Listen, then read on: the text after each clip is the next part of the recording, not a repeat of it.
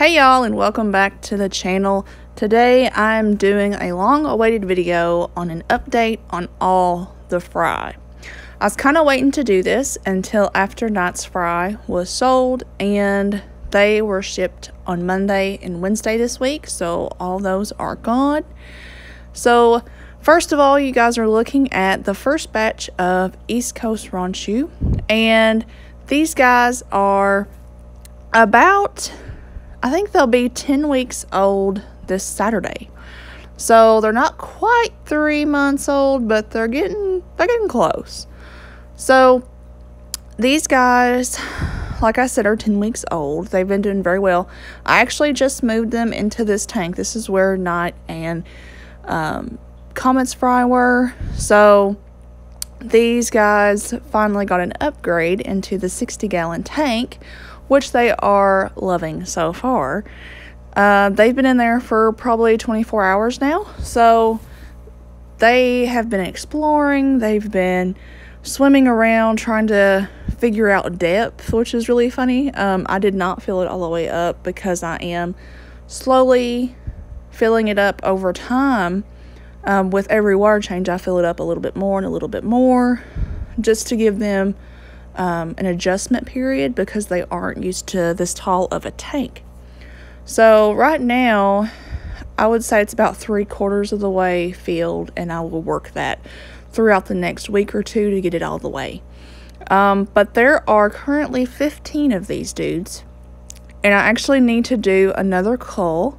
I found one, maybe two, that I'm watching that I don't really like the tail. It's just kind of really defective, so I'm kind of watching that. But they'll probably be culled within the next week or so if I don't see any changes. These guys are eating Jappy's fish food growth recipe.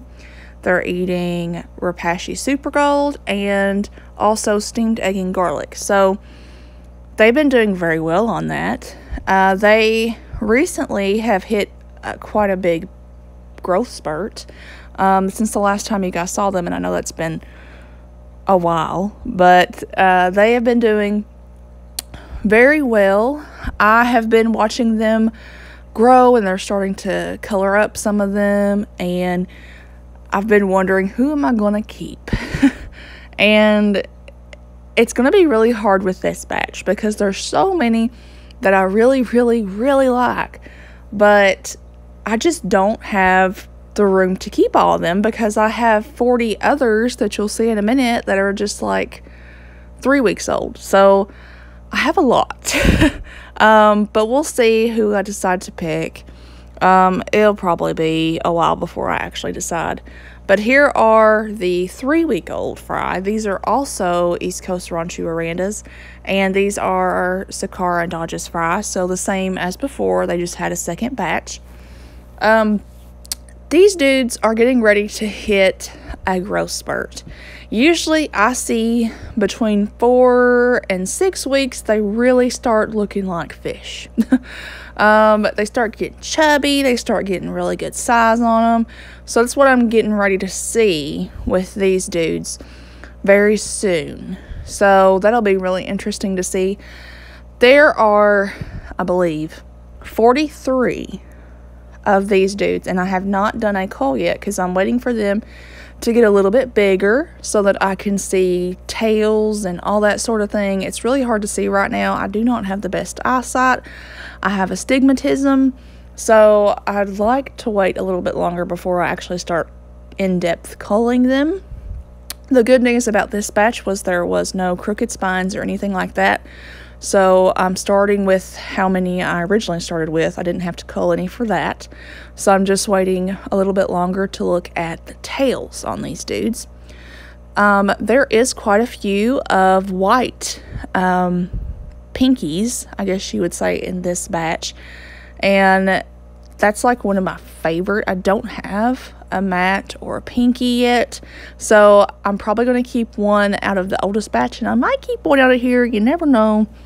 But they're still really young, so I haven't really looked at them in depth, but these guys are strictly on Repashy Super Gold and steamed egg and garlic. They're not big enough to take a pellet yet, so that should change within the next, I would say within 2 weeks, I'll probably be able to start feeding that, which will really pack on the size with these dudes. People ask me why I don't feed them baby brine shrimp when they're just 3 weeks old, and that's my preference. I usually switch them over between 7 and 10 days old just because I don't like to hatch baby brine shrimp. And I don't think they need it. I think they grow better in the long term with the egg recipe and Repashy, but everybody's different. That's just kind of what I've found since I started breeding.